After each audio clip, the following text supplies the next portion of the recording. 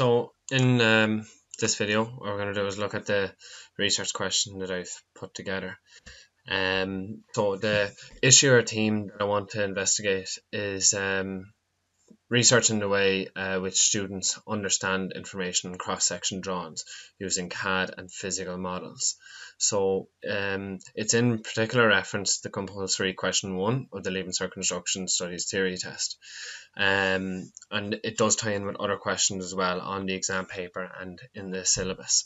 So where it came from, first off, if I was to go with myself, it'd be from my experience in school. It was rote learning is how we approached drawing questions. No physical models, no CAD models, no use of technology really at all. Then it goes through to school placement then as well. My crop painting teachers taught it in that way. It was rote learning your list of drawings. I decided to take a different approach, and I used SketchUp as well as SolidWorks models to show them a bit more information about the cross-sections drawings. We'd interpret it a different way. I'd have made little small pieces of timber that we'd put together, model it up, and you get an idea as to how the construction of the house is done. Then we'd approach a drawing question. It became much easier for them to understand from what I experienced anyway. So that's why I want to go with this theme. I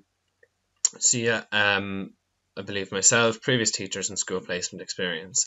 The information in the research 100% really valuable to other teachers as well. See how student understanding can be improved. So the research question itself, effectiveness of using computer-aided design modelling compared to physical modelling prior to drawing tasks on student learning. So at the bottom I just have the main words and the approach I want to take with it. Literature started off with kind of a broad topic, so improving working memory training, improving learning through working memory training. Refined it then, so made sure I was coming from the correct approach, which is why I took Gibson's paper. It really identifies the different types of knowledge, technological capability, and how it can be achieved. So that was very important. My other two papers then as well. One favoured 3D CAD modelling, and then the other was physical modelling. So I just wanted the two aspects. I then revisited Gibson's paper just to give me an all-around view of the literature.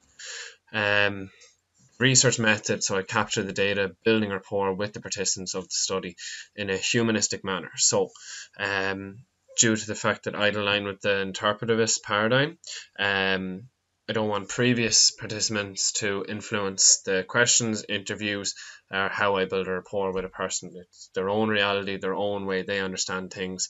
They need to be approached completely independent of the previous person.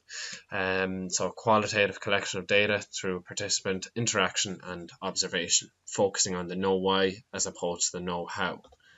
Implications for practice, 100% teachers gain a valuable insight into student learning, begin to move away from routines of rote learning. Shows the implications for the use of physical models and CAD models in technology education, a bit broader. And of course the main thing, students have an active learning environment, which is very